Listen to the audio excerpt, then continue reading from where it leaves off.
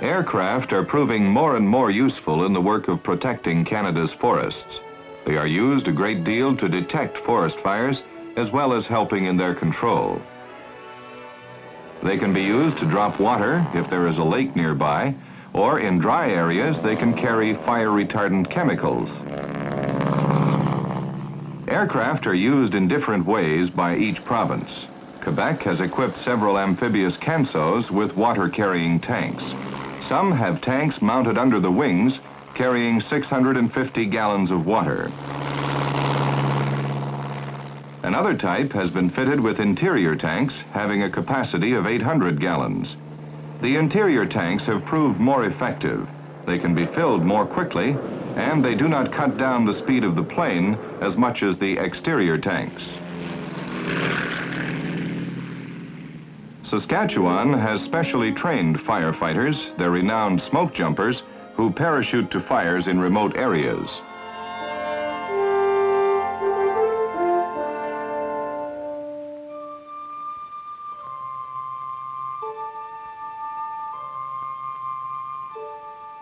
With few lakes to operate from, planes are used to carry the men to the locality of the fire, and their equipment is dropped after them. British Columbia uses the Avenger and the giant Martin Mars, a converted wartime bomber capable of carrying 6,000 gallons of water.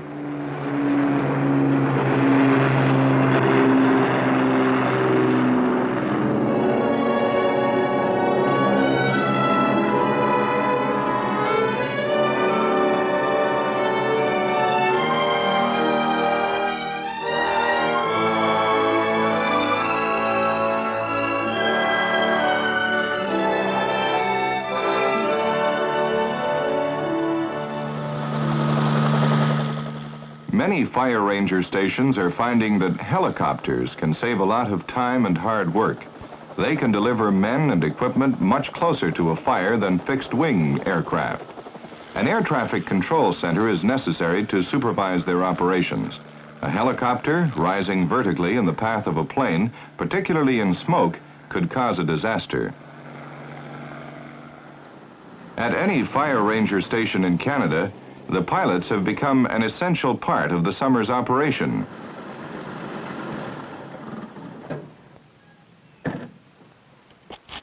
A good fire pilot must have a great deal of intensive training and many years of experience.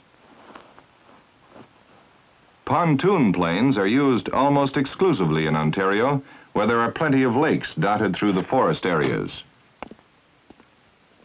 Aircraft are expensive, and to make the best use of them requires the fullest cooperation between the pilot and the chief forest ranger. It is up to the pilot to decide if the weather is safe for flying. Otherwise, the chief ranger works out a system of regular flight patrols that will supplement the work of the fixed lookout towers. There are sure to be some areas of forest that cannot be seen from any of the towers. Days of low visibility, heat haze and smoke haze reduce the efficiency of the towers. This leaves larger areas to be covered by planes.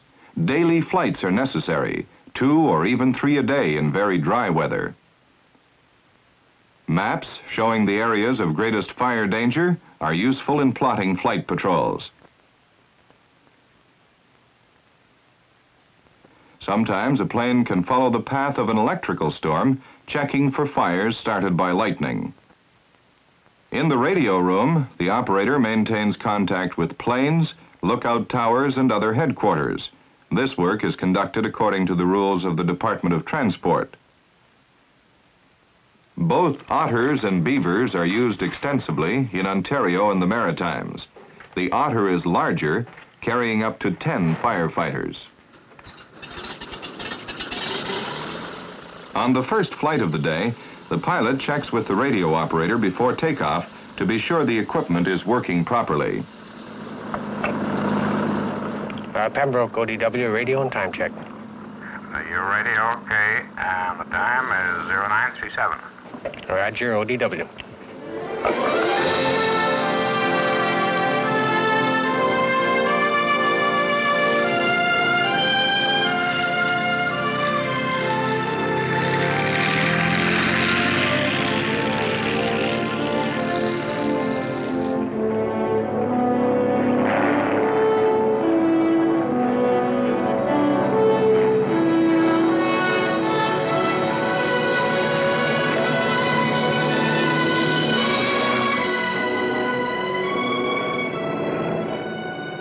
Detection patrols are usually carried out at 1,500 feet above the terrain.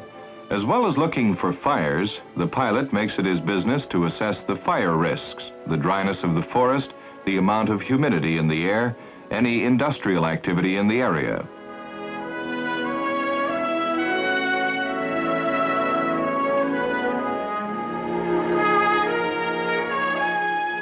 High-tension lines are checked carefully, and tourist playgrounds and camping sites are given special attention. The presence of patrol planes over these areas often has a good effect on campers, causing them to be more careful about fire hazards.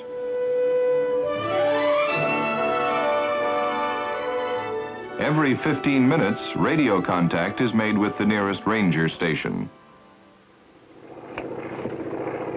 Pembroke, ODW over McKay Township. Over McKay Township, roger. Roger, ODW. At the same time, the Beaver may be used on a different patrol route, carrying supplies for the local conservation officer or servicing remote lookout towers.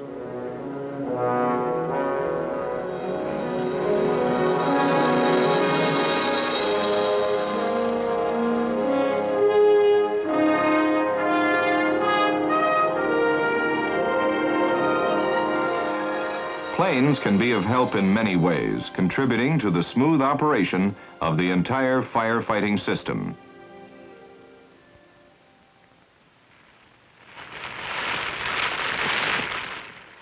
About 80% of all forest fires are started by people traveling or working in the forests. In these cases, firefighters can usually get there without much trouble.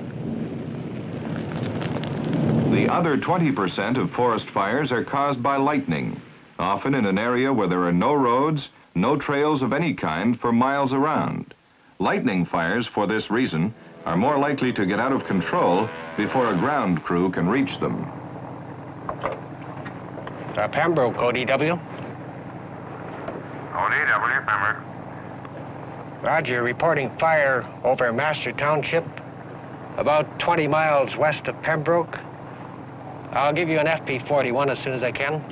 Roger, ODW.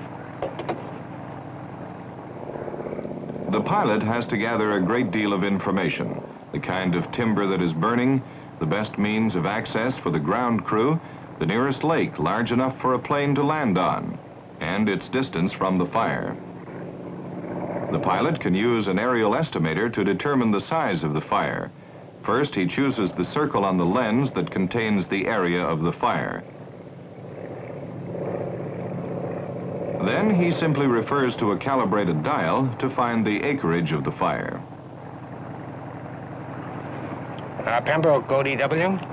ODW, Pembroke. Roger, ready with FP41. Roger, Tom. Roger, number 1, today's date, August 6, 62. Number 2 is 17. Number 3, ODW. Number 4, 1517 Eastern Standard. Number 5, 1521 Eastern Standard. Number 6 is Master Township. Number 7, Lot 24, Concession 4, break.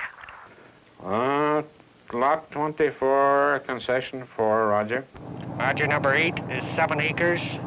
Number 9, pine and spruce. Number 10, mixed. Number 11, west 25. Number 12, white bark. Number 13, northwest 2 miles. Number 14, by aircraft. Number 15, 3,000 feet. Is that beaver ready yet? Number 16, Pembroke. The fire boss will be down in the dock in a few minutes. Radio. 18, you better start loading. Yes. And 19, yes, how? Roger, Tom. The chief would like to have a word with you. Hello, Tom. What does it look like? Looks pretty bad here, Ray. She's getting away from me now. How's that beaver coming? I'm sending the beaver. It'll be leaving in a few minutes. You better water drop till they get there, then come back for the pump unit. The crew gets ready to go in the Beaver, dropping immediately the maintenance work they've been doing at headquarters. At the same time, additional equipment and food is made ready to be picked up by the Otter. All the equipment is boxed in units exactly the right size to go through the cargo drop hatch in the planes. The fire boss goes with the crew in the Beaver, taking only portable equipment on this first trip: backpack pumps, axes, and shovels.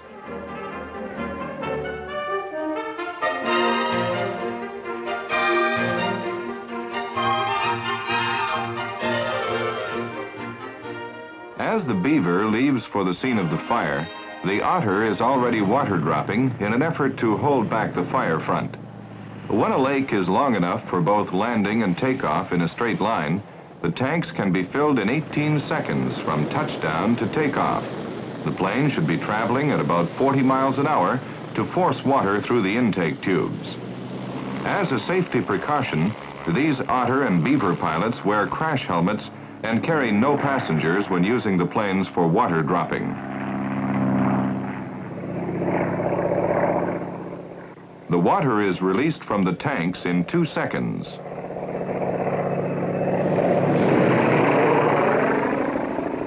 Water dropping is primarily a holding action to keep down the acreage of the fire. It must be followed up by ground control or the effect may be wasted. Pembroke, ODW. ODW, Pembroke. Roger, let me speak to the Chief Ranger. Right here, Tom. Ray, I've been water dropping, but it's getting ahead of me. I have only about 20 minutes gas left, and I'll have to come back in. Has the Beaver left for here yet? He should be in sight now, Tom. If you can see him through the fire, so much the better. Then come back here for the cargo. It's all ready. Yeah, Roger, ODW.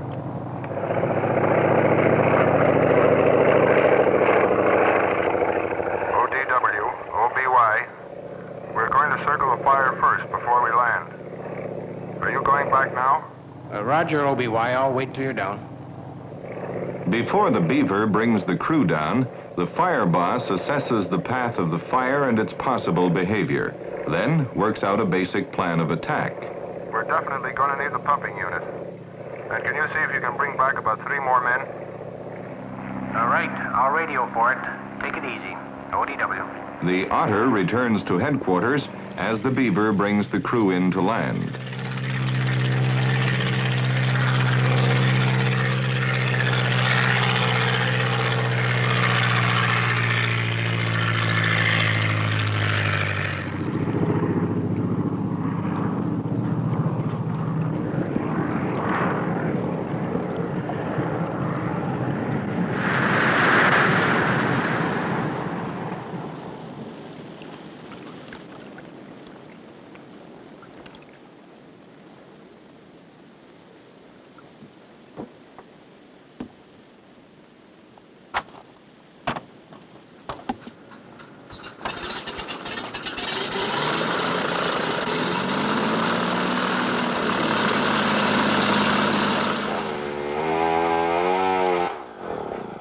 A simple log dock is built as soon as possible so that later planes can unload more easily. The Beaver takes off again to point the direction for the ground crew so they'll be able to take the shortest route to the fire.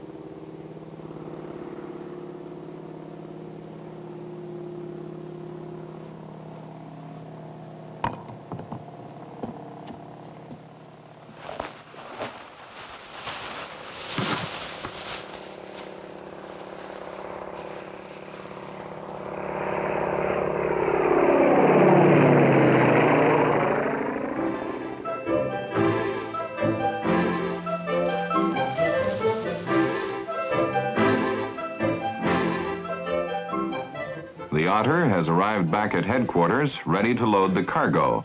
3 more firefighters will go along to join the other crew.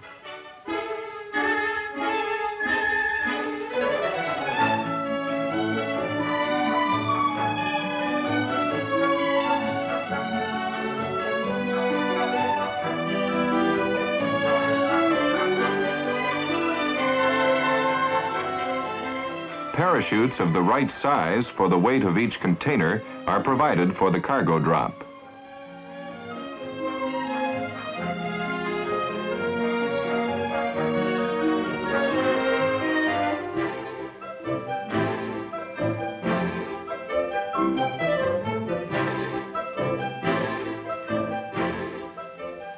Only a regulation pike pole should be used to push a plane away from a dock. Safety regulations must be rigidly enforced where planes are concerned, especially since emergency help brought in to fight a fire may not be familiar with planes. Meanwhile, the Beaver is dropping water as part of the general plan being carried out by the ground crew. By means of walkie-talkie communication with the plane, the fire boss can be sure that the water will be placed where he wants it. The ground crew does the best they can with hand tools until the larger equipment arrives.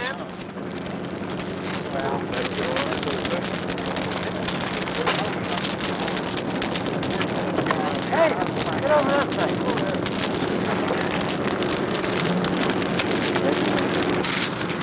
I have about 2 men that look like they're good. 2 men over there. Off to the house. Come on, come right back.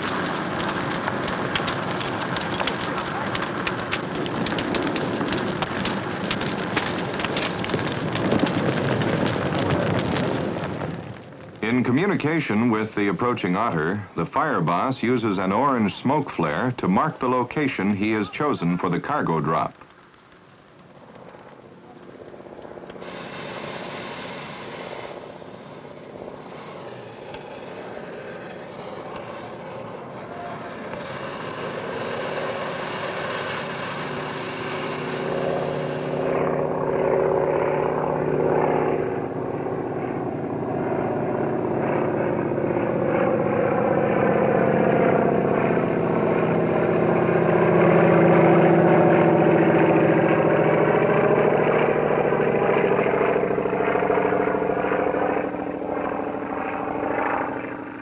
No one is allowed on the drop area until the aircraft signals that it has finished dropping cargo.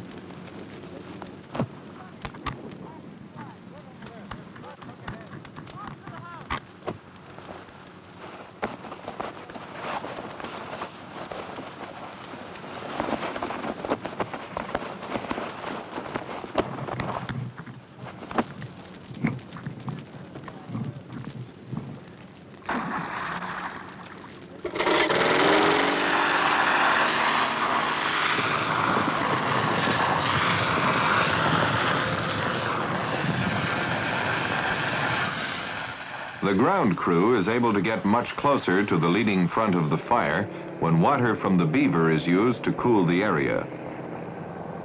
The Otter brings the 3 extra firefighters to land after they have helped with the cargo drop. They will follow the trail to the fire left by the earlier crew, while the Otter goes to help the Beaver with water dropping.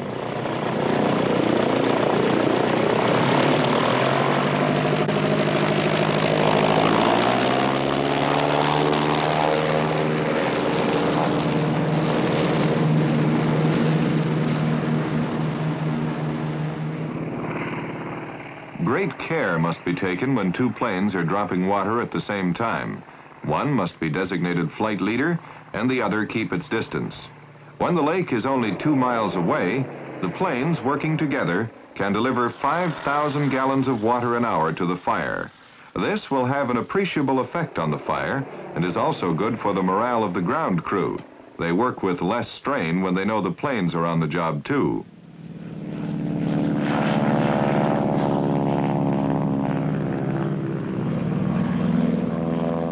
Constant radio communication must be maintained between the ground crew and the planes. Small spot fires sometimes get started by sparks blown from the main fire. In some cases, they can be totally extinguished quickly and easily by the planes alone, although these spots will have to be checked later by the ground crew.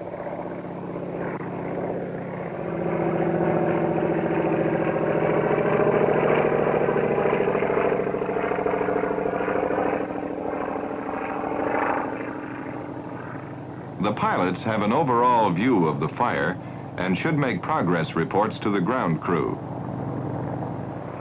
Portable ODW. The fire is breaking through in the northeast corner. I'm sending down a photograph of the whole area.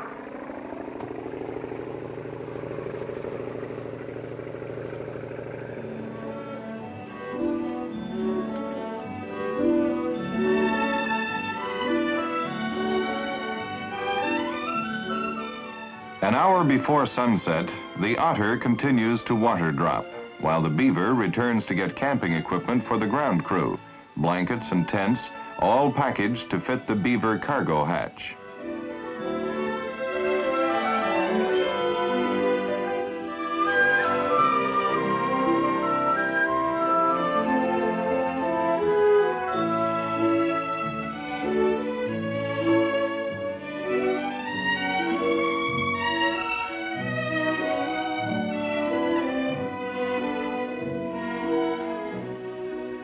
Even though they're getting the fire under control, most of the ground crew will be there for a week. They sleep in relays and only for short periods so that all have a chance to get some rest.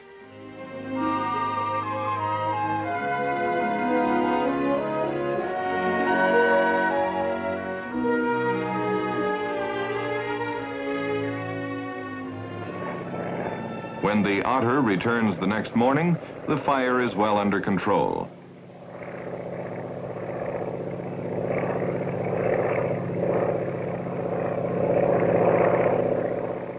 Although there is still a lot of work to be done, the fire boss is no longer essential now that the extreme danger is past. He returns to headquarters to be ready in case of fire in another locality.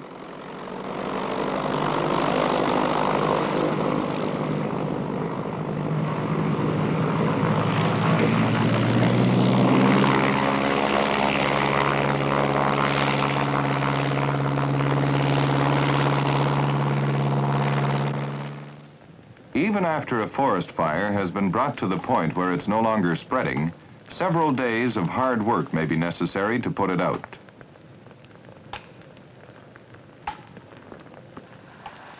Mopping up operations also take a long time. The ground crew must wet down every smoldering piece of wood, and during the following week, the area should be patrolled by plane very frequently, looking for hot spots where fire might break out again. At the end of the work, all the equipment must be carried on foot to the lake if a helicopter is not available.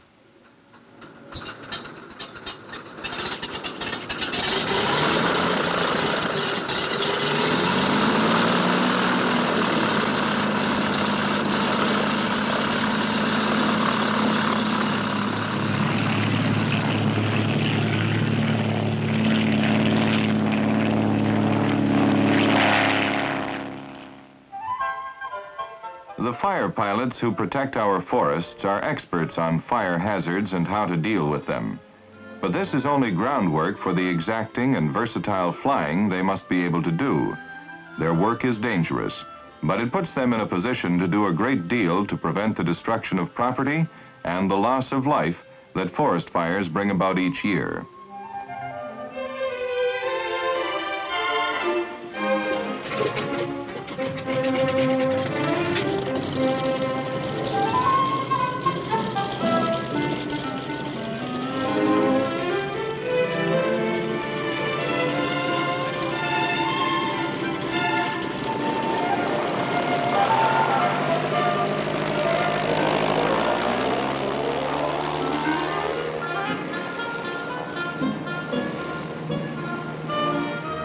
All across Canada, aircraft are proving more and more useful as a firefighting tool when properly coordinated with the work of the ground crews. The ground crew is still the key element in the suppression of a fire of any size. Aircraft are expensive, and no one type has been found ideal for all requirements. But field experience is showing an increasing number of ways in which aircraft can help to protect the forests of Canada.